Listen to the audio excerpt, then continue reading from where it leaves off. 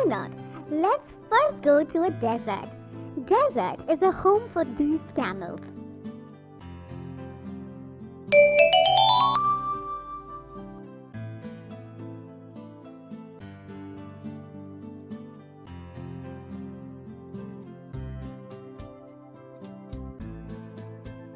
I can't see anything. Is it a sandstorm?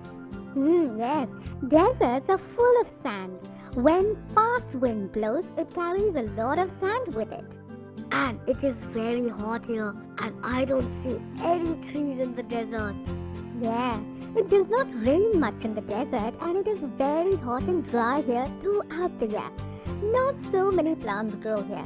Look, there are very few small plants here. Yes, these are cactus plants.